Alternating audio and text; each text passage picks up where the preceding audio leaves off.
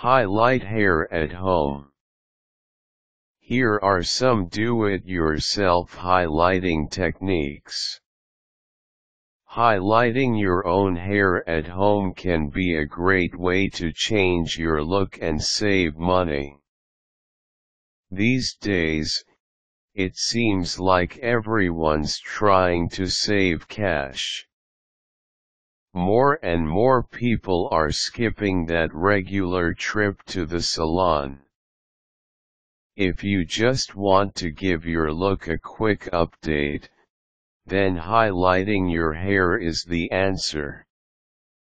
While it does take some know-how and attention to detail, if you decide ahead of time on the look you want to achieve and get the right products, adding your own streaks of color can be fun and rewarding.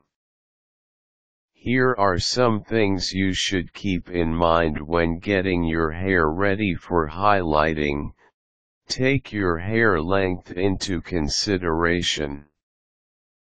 If you have short to medium length hair, a home highlighting kit that includes a cap, hook, and brush is probably your best choice. For longer hair, you'll want to try a kit that comes with specialized brushes that let you paint individual colors throughout the strands.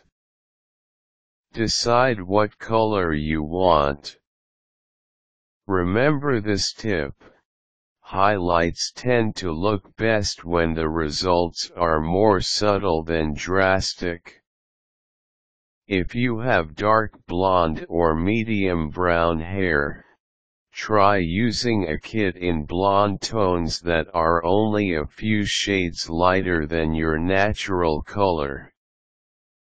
If you have dark brown or black hair, try dark blonde or caramel highlights that will enhance your natural tones.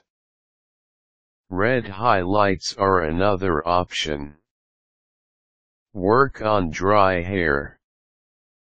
It's best to work with your hair when it is dry and not freshly washed.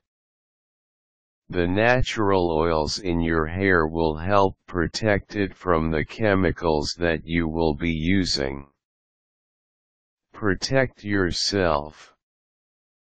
Since you are going to be working with chemicals, you'll want to be sure to wear an old shirt with long sleeves and an old towel pinned around your shoulders to protect your skin.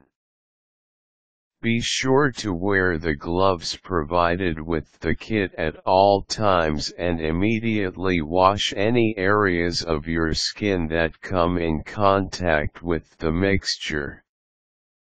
Choose your workspace wisely. A bathroom or kitchen is the best place to highlight hair. Some good advice is to remove anything that might be ruined should the mixture accidentally come in contact with it and to wipe up spills as they happen. Read the instructions carefully. Not all home kits are the same, so even if you've highlighted your hair before, take the time to read the directions entirely. The techniques you use may vary depending on the choices you have made. The cap method. If you are using the cap and hook method for short and medium hair, place the cap tightly on your head and secure it firmly.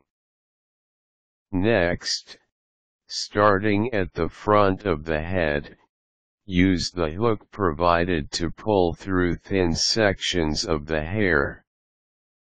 The general rule is to keep the pieces small and pull the hair through every second hole in the cap. If you have very short hair on the sides and back, skip pulling these sections through as they will come out looking spotted. For the long hair method, before painting the mixture onto long hair, first decide where you want to apply the color. Around the face is the best place to start. Part your hair the way you'd normally style it and visualize where each shade would show up and look the best. This is the time to decide if you want natural or chunky hair highlights. Mix it up. Now, with gloved hands, mix the ingredients according to the directions. Be sure to stir or shake the mixture thoroughly before using. Cover the cap. For the cap method, simply paint on the mixture with the brush provided, making sure that all the hair is thoroughly coated. Don't be afraid to apply a little light pressure with the brush to ensure you're getting the mixture through all the strands of hair and not just on the surface.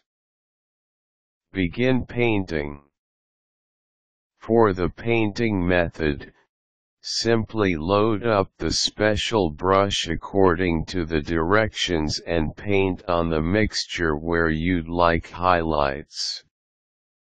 Be sure to use enough of the mixture to sufficiently coat the hair, but avoid globs. Be patient. As a general rule, you should let the mixture sit on your hair for as long as the directions advise. If you think that the color is getting too light for your liking, take a corner of the old towel you're wearing and very gently rub off a small spot of the mixture. Have a good look at that piece of hair. If it really is light enough, you can rinse early. Otherwise, recoat that section and wait it out. Rinse well. Be sure to rinse all the mixture out of your hair. If there is a follow-up conditioner provided, use it to help restore moisture and protect your newly colored hair. Now that your hair is highlighted, you'll want to be sure to take extra good care of it. Using shampoos and conditioners especially made for color-treated hair will help your hair stay healthy and shiny. You'll also want to ensure your new highlights don't get too much sun exposure. You worked hard to get your highlights just the right color. You don't want the sun changing that perfect hue. Note: make sure you look at highlighting trends and examples before you get started, especially if this is your first time. Also, I strongly recommend semi-permanent or temporary hair color.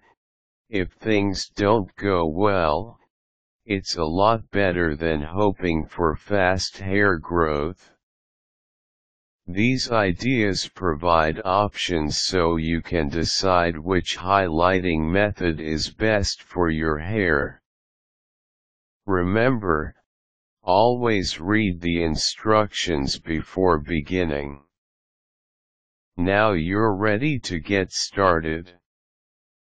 Required tools: old clothes, old towels, bathroom or kitchen sink. Caution: don't try to highlight hair that has already been dyed with a dark color. You'll need professional strength hair lighteners to remove the old color first. Don't try to lighten your hair more than 3 or 4 shades maximum. The color may not be strong enough and you'll end up with brassy or orange-based tones. Quick tips: seek advice from a professional if applying over previously colored hair.